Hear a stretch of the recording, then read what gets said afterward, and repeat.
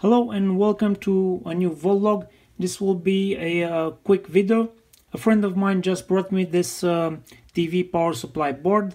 His TV stopped working. The standby LED is on, but the TV just doesn't want to start. So I'm expecting to see the standby voltage present on this board, but there might be something wrong with the other voltages.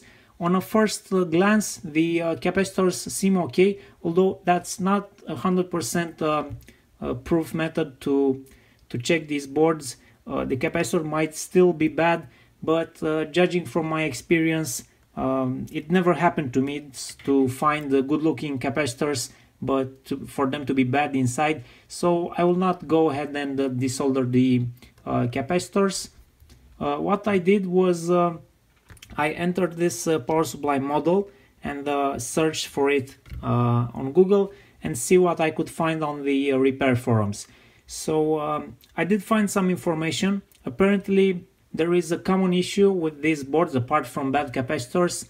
There's a problem with some bad solder joints in a critical spot in the this whole power supply architectures, and with just one bad solder joint the whole power supply stops working.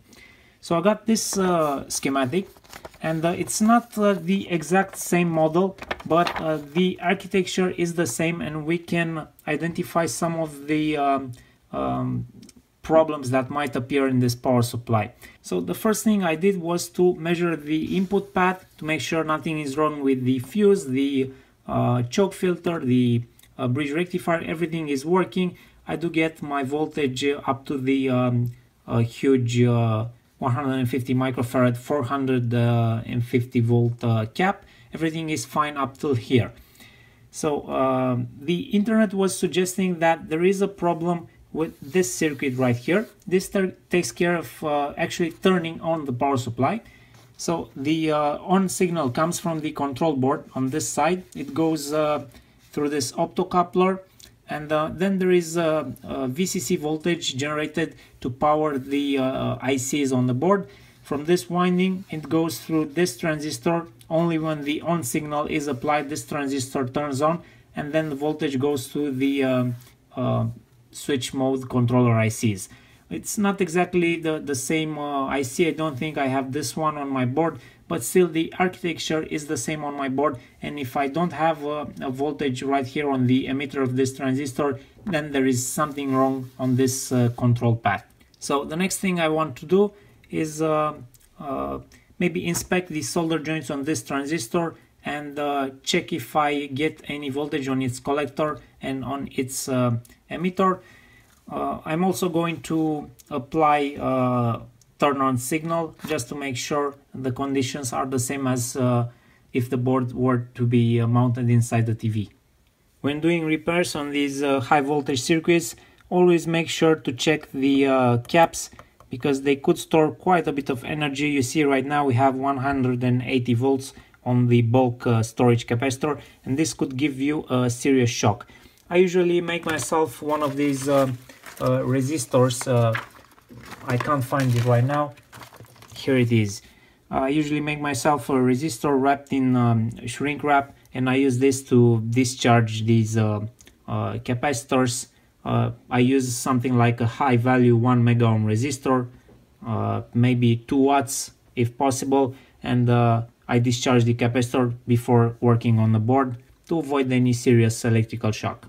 Before doing any of these measurements, we need to simulate the TV being on, and since the power supply is not connected to the control board, I just bridged the turn on signal to the 5 volts standby, because it's an active high signal.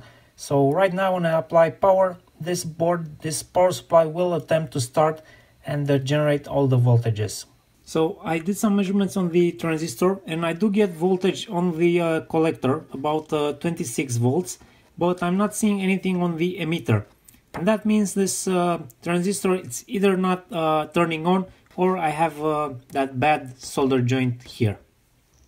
So here is a close-up of that transistor, and I think we have ourselves a couple of bad joints. At least the first one looks to have a big crack, and the second one I'm not sure. Maybe that's just a solder edge, but that could be also a broken solder joint. So I'm going to redo these solder joints and check again if the power supply comes to life.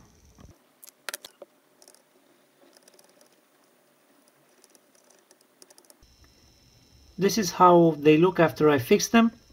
Now let's try to power on the board and see if it comes to life. Okay, so the board is ready for a new test.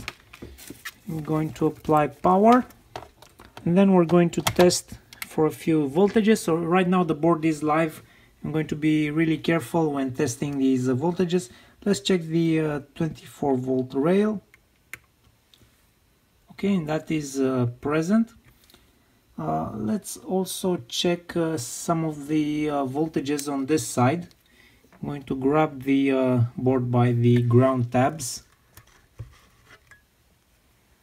and we should see a couple of voltages in here.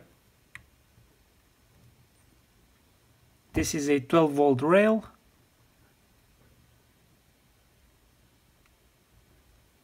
This is a 5.3 volt rail.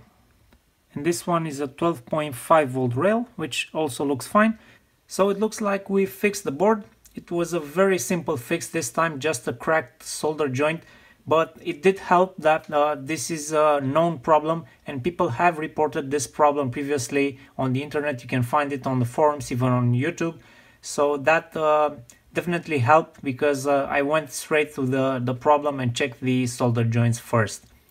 It might be caused by the fact that this transistor is freestanding, and they did try to glue it down with some of this epoxy, but as you saw in during the years of service that this TV has seen, eventually the solder joint cracked, because there is quite a bit of weight hanging on those solder joints. So that's why Dave from EV blog always talks about transistors flapping in the breeze, because, well, over the long term it doesn't do your board any good.